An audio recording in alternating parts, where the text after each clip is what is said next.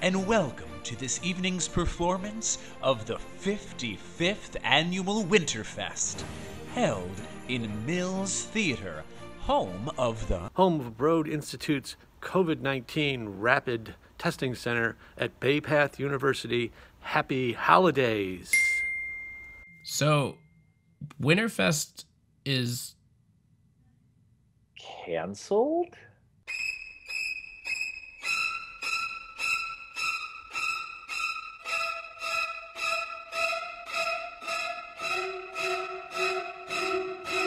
We need to save Winterfest. Absolute and totally. But how? Oh. Bob, what's that? What? Over here? No. Colder. Colder. Yeah. No. Colder. Here. Cold. Still. Yeah. Oh. That.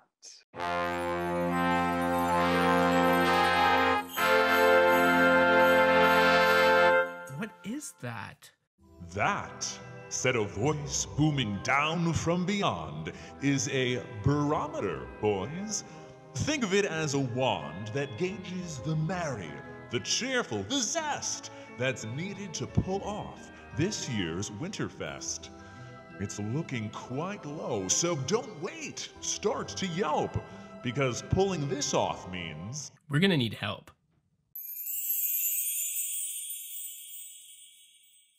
All right, y'all, we have no choirs, no dance ensemble, no actors, no singers.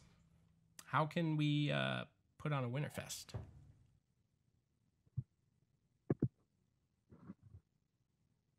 Oh, no. We do have that barometer.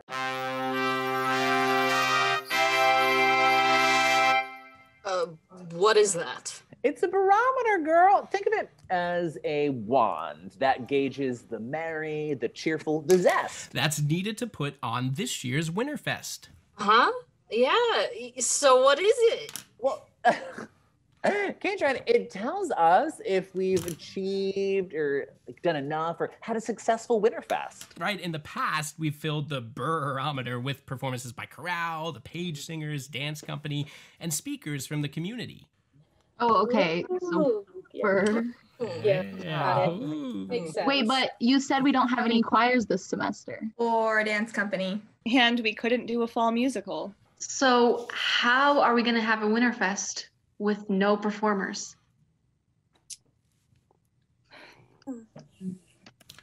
Wait, what if we redefined what we mean by performance? Whoa. I think I get what you're trying to say. You don't have to be in an ensemble or a production to make art. You don't have to be in a class or have taken lessons either. Everyone can make art. And we do. We make it every day. All of us are artists because being an artist means being creative in whatever way is available for you and feels natural to you.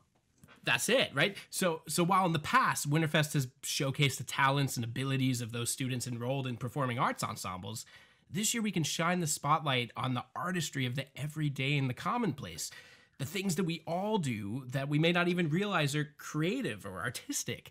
And then in the process, we can share perspectives, we can share stories and performances, whatever that may come to mean from the entire Bay Path community. Y'all, it could be like no Winterfest that Bay Path has ever seen in the 54-year history of the event. All right, let's break out and let's brainstorm.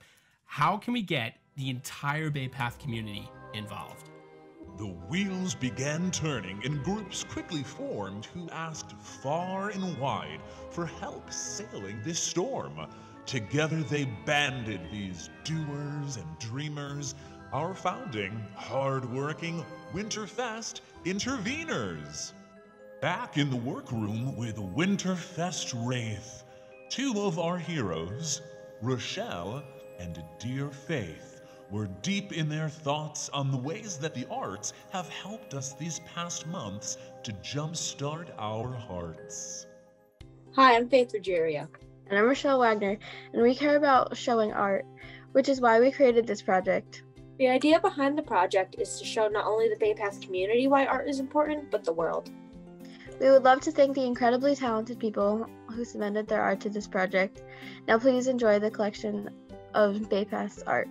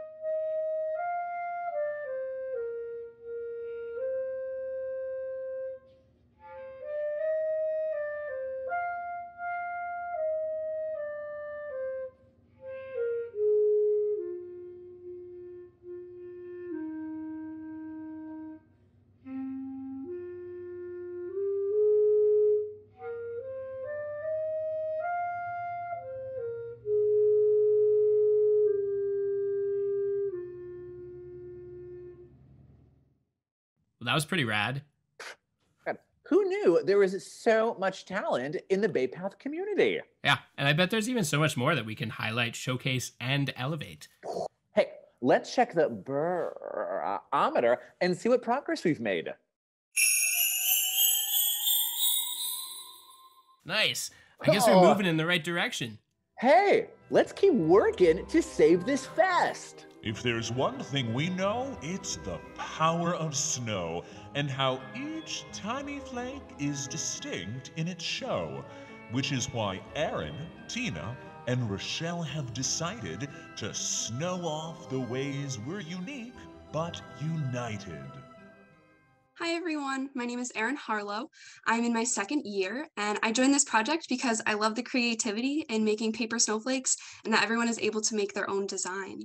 Hi, my name is Tina Conley, and I'm a second-year OT grad student at Bay Path, and I joined this project because of how Bay Path has helped me discover my true self and what my passions are. Hi, my name is Rashel Wagner, and I'm a first year at Bay Path, and I just joined this project because I love the unique aspect of every snowflake and every person at Bay Path being different. I own my now by taking all the opportunities given to me. I'm unique to Bay Path because I have a large leadership impact. I am empowered, organized, successful, and dedicated.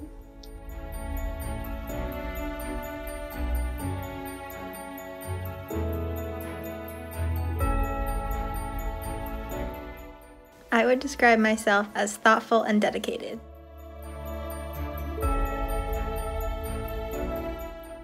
Own Your Now is taking charge of the day and doing what's best for you. Carpe diem. Happy holidays! This is how we owned our now. This is how we owned our now. See you next semester.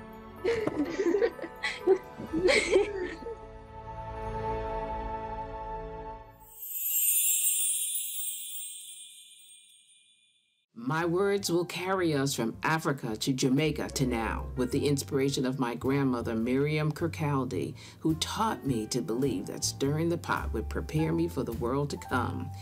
Born and raised in Jamaica, West Indies, my grandmother, also known as Nanny, emigrated to the U.S. in 1917 via Ellis Island and settled in New York City.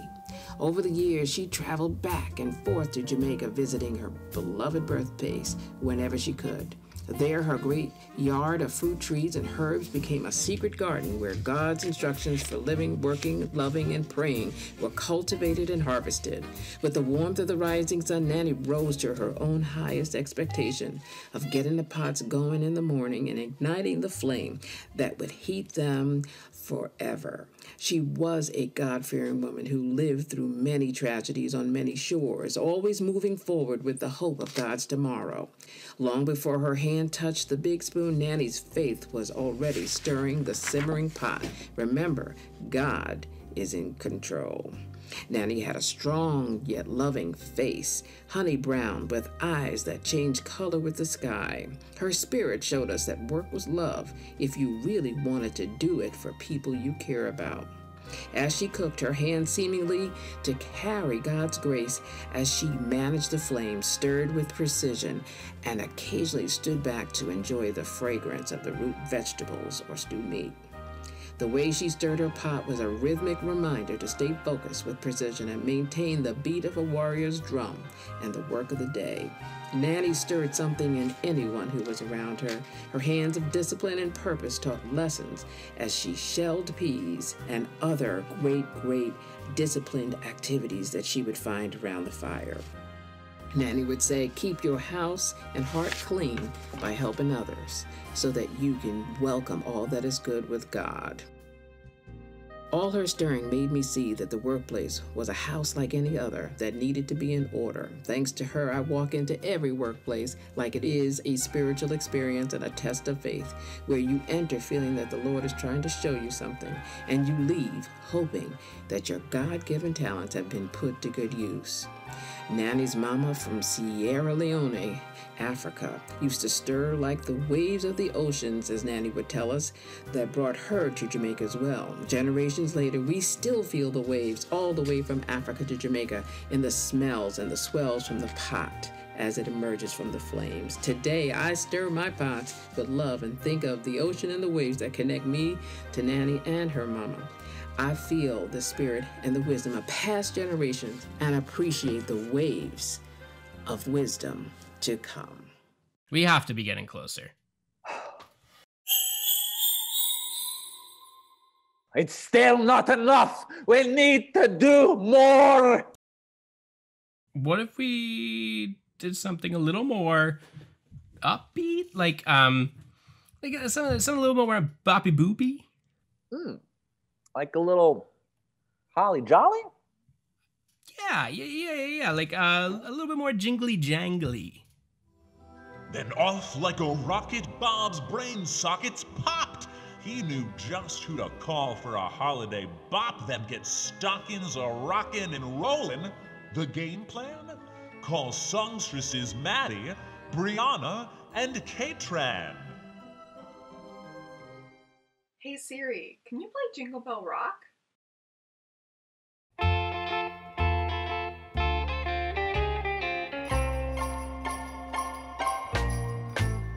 Jingle bell, jingle bell, jingle bell rock. Jingle bells swing and jingle bells ring. Snowing and blowing up bushels of fun. Now the jingle hop has begun. Jingle bell, jingle bell, jingle bell rock. Jingle bells chime in jingle bell time. Dancing and prancing in Jingle Bell Square. In the frosty air. What a bright time, it's the right time to rock the night away. Jingle bell time is a swell time to go gliding in a one-horse sleigh. Giddy up, jingle horse, pick up your feet. Jingle around the clock. Mix and mingle in a jingling beat. That's the Jingle Bell Rock. Jing, jing, jingle bell rock. Jingle bells chime in jingle bell time. Dancing and prancing in Jingle Bell Square. In the frosty air.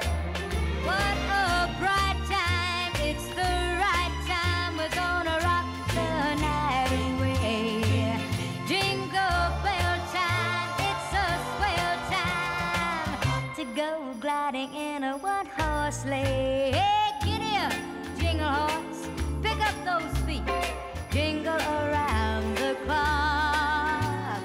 Mix and mingle and a jingling beat. That's the jingle bell, that's the jingle bell, that's the jingle bell rock.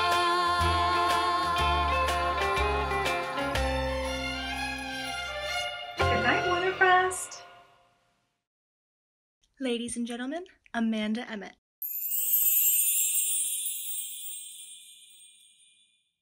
Oh, they were so happy to finally meet above the sea. All together now, their love grew and grew. No longer are they all alone with Aloha as their new home. And when you visit them, this is what they sing. I have a dream, I hope will come true, that you'll grow old with me, and I'll grow old with you. We thank the earth, sea, and the sky, we thank too. I love you. I love you.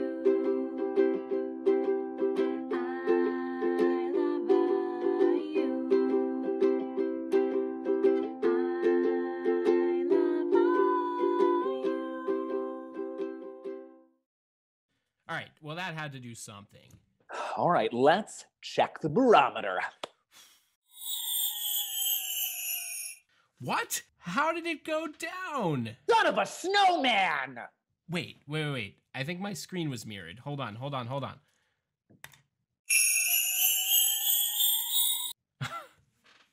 There we go. That's better. Praise Polly Poinsettia. Woo! But, looking at it, though, we still have a ways to go. Do you think we're going to make it? I hope so, Bob. I mean, Winterfest is counting on us. Yeah, well, Bay Path is counting on us. Our moms are counting on us. True. Yeah, but what else can we do?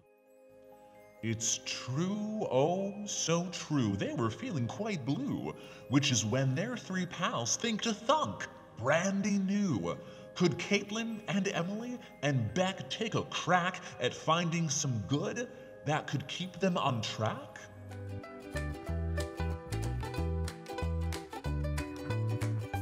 What are you most proud of in 2020? While that may seem like a difficult and unlikely question to answer, we wanted to take a moment and reflect back on this year and focus on the positives. Even though there have been rough spots and negative changes for all of us, it is important to recognize the victories and the growth amidst these times and celebrate them. With the help of the Bay Path community, we have put together a video highlighting the personal achievements and successes that we've experienced through this past year. So, Bay Path, what are you most proud of in 2020?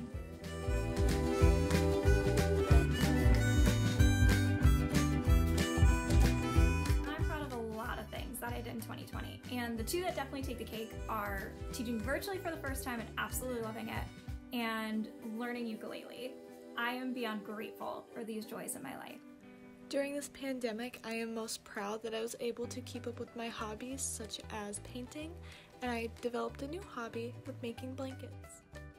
My pandemic positive is that I learned how to make meditation videos, create and edit them, after being asked by a couple community organizations, and my Bay Path students benefit now too. This year, I am most proud of my crocheting skills that I was able to develop and further improve upon to the point where I was able to make a couple stuffed animals that I gave away to my family, and I was just really proud of myself for being able to accomplish a couple of big projects. I'm proud of a couple of things that I did this year. One of them is not losing my mind completely, and the other is becoming a certified Zentangle teacher. And that's something that I'm hoping to bring to the Bay Path community. This year, I'm proud of practicing self-care and balancing out my time between doing work for classes, spending time with friends, and taking time for myself.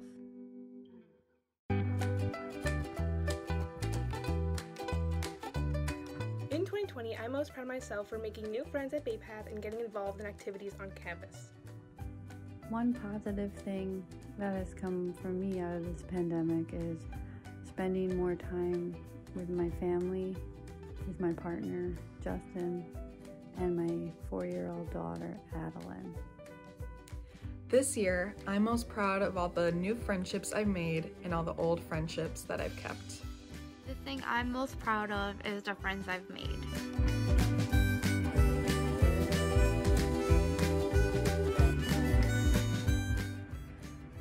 The pandemic this year has really brought us together as a community and family. I'd like to thank our frontline workers and medical professionals for helping us through. Thanks so much. I'm most proud of the fact that even with a global pandemic, I was able to accomplish so much professionally and personally during this year. I'm proud of myself because this semester has been really hard for me, and I've been learning how to self-advocate and how to ask for help when I need it the most and not be ashamed of it. And I've been bringing my grades up, and I've been doing very well since then. I'm proud of myself for finishing my first semester of college and making some great memories, despite having to experience it during a pandemic. In 2020, I'm most proud of being a first-generation college graduate.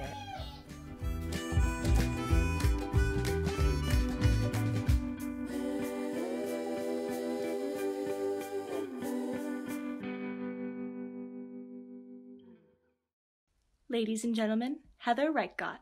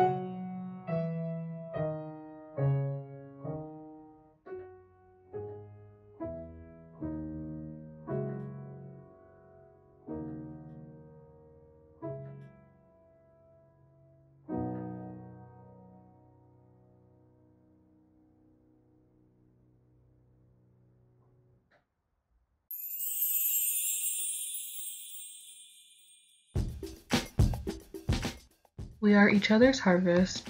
We are each other's business. We are each other's magnitude and bond. From Paul Robeson by Gwendolyn Brooks. Kwanzaa was created in 1966 by Dr. Melinda Karenga. It was meant to be a reprieve to the Black community after the horrific Watts neighborhood protest, where 34 people died and 1,000 people were injured. Karenga founded US, an organization looking to empower and unite the nation's African American community. Kwanzaa was created as a non-religious holiday that would prioritize family and community while giving African Americans a chance to explore their African roots. This is primarily why Kwanzaa utilizes different cultures from different parts of Africa in its celebration. The celebration bears a heavy resemblance to the Yam Festival in Ghana and Nigeria, but the text for Kwanzaa is written in Swahili.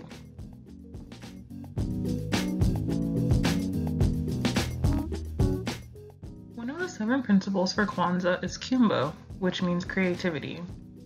Karenga defines this principle as to do always as much as we can in the way we can, in order to leave our community more beautiful and beneficial than what we inherited.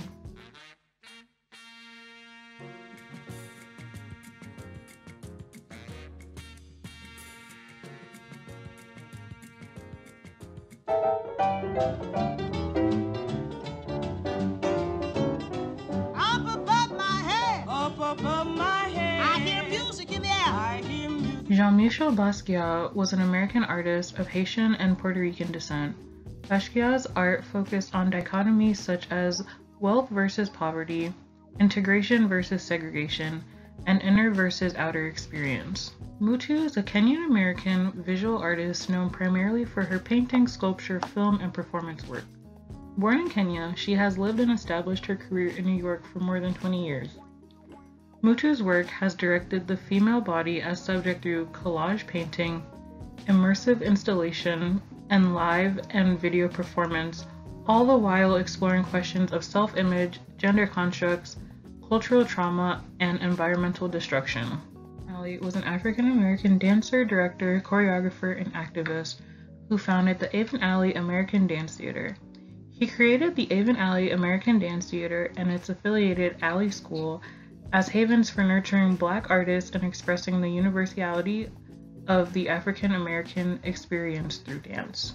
Lucille Clifton was a prolific poet and author best known for writing on themes related to African American heritage and feminist issues. She served as the Poet Laureate of Maryland from 1979 to 1985 and won the prestigious Ruth Lilly Poetry Prize in 2007.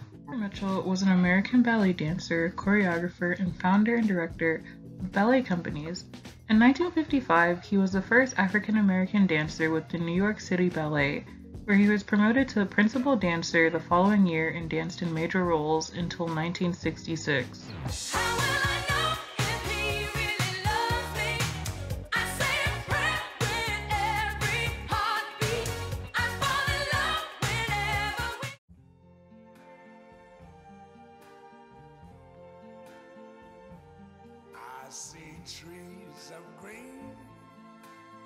Contemporary women's wear designer who creates statement curve-inclusive apparel for women, Anifa Muvamba, who was previously known as a customs and alterations seamstress, has gained a great deal of recognition as the founder and lead designer of Hanifa.